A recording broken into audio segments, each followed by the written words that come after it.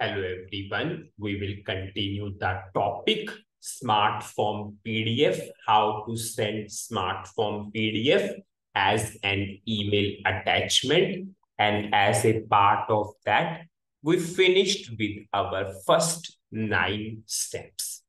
Now we will cover the 10th and 11th step. And what is 10th step? Now we need to simply send, because ultimately at the last you are clicking on to which button? Send button. So we will go for send. Now I will go for send. Now CL_BCS, in this particular class itself, we have a method and name of the method is send. If you will see, send document. And it is which method? Instance method. So yes, we will call this method through the object. So I will go to pattern, ABAP object patterns, same to same object, same to same class. Now we need to use the method send. So I will go to F4 help and I will use the method send. I will go for OK. I will uncomment this try block. I will uncomment this catch block. Now I called this method send through the object. Now it is returning the result. We will see the type of the result. If you will see the type of the result, you can see result type is of what? Boolean. And it is clearly saying it is a flag which indicates that document was sent successfully or not. If this variable, if this result is returning true, it means yes, mail has been sent successfully. If this particular variable, this particular result is returning false, it means the mail has not sent successfully. And you all know very well, Boolean true means the value is capital X. If we are saying false, value means what? It is equal to space. So what we will do, I will simply write one variable in front of result. Suppose I am saying LV underscore result.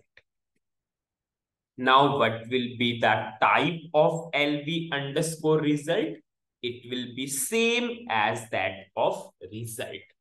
How you can check the type of result? Result is of this type. So I will simply copy and I will declare in the program. LV underscore result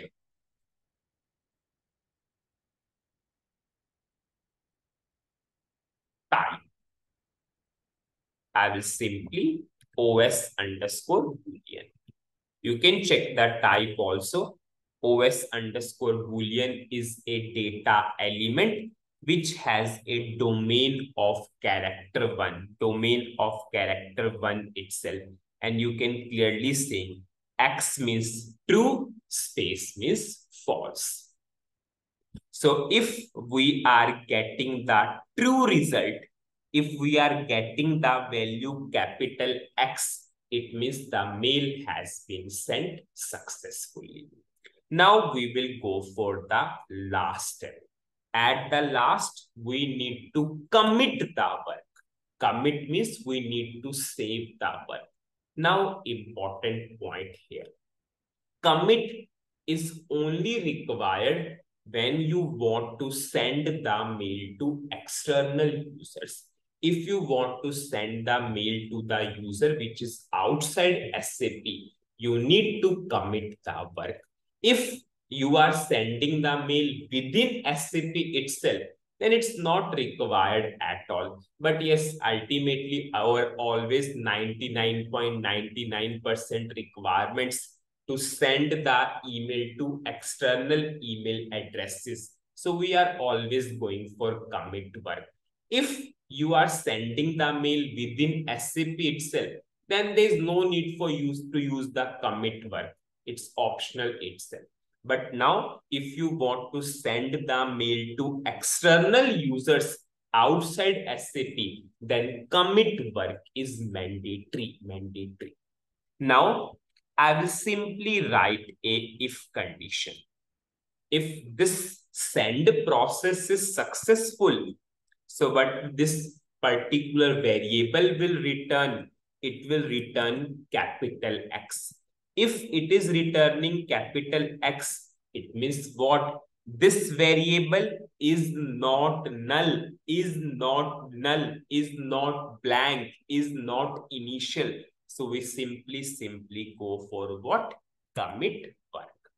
Yes, if the mail has sent successfully, only in that case, if the send process is successful, only in that case, we should commit the work. If there is a failure or if some error is there, why we should commit the work then? I will go for syntax check and I will activate. So what is the summary of the video? In this video, we covered last two steps as a part of email sending process. We call the method send. It is returning the result. It is returning the Boolean result. If it is returning capital X or true, it means yes, the send process is successful. If it is not returning true, if it is returning space means false, it means send process is unsuccessful. Now, commit work is required. This step is this step. This, I'll not say this step, this commit work is required, this statement. This statement is used to save the work. Whenever you are sending the mails to outside SAP, and yes, always maximum time we have this kind of requirement. So we are committing the work.